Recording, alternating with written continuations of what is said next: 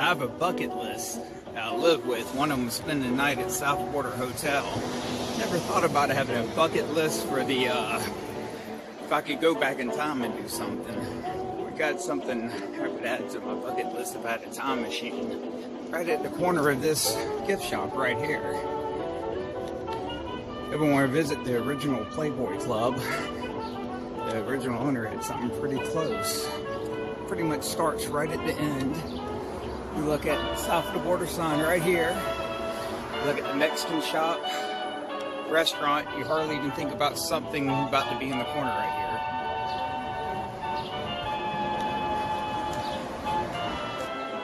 here. Right where this starts. And that little glass case just advertising the restaurant now with menus. And this glass wall. And this top hat. Right in the corner. Right before you enter another gift shop. It's just one top hat.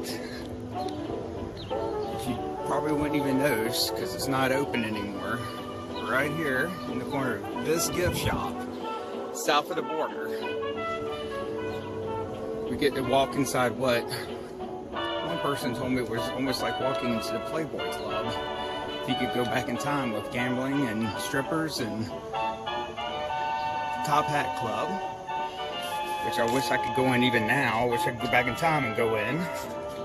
Got the seats right there, the flowers, picture on the wall, the steps. And then if you could go back in time in the time machine, probably something pretty awesome. I'm not talking about the strippers, even though they might have been pretty too, but just going inside the club would be awesome. Even now, but shit, I'd like to go back in time and enter the club. I told her it was just for the elite, so I'm not sure if I've been invited or not.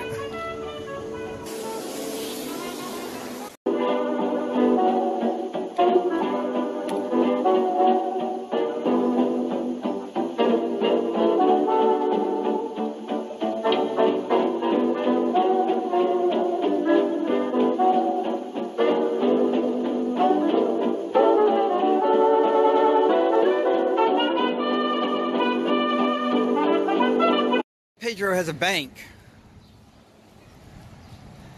Connor, you got a deposit you have to make. You got any money invested in Pedro's bank?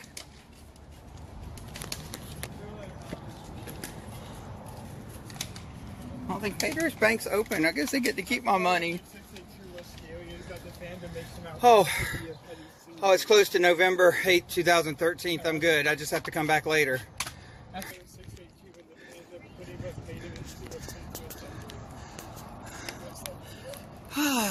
Bank of Pedro. Then you know Pedro had a bank.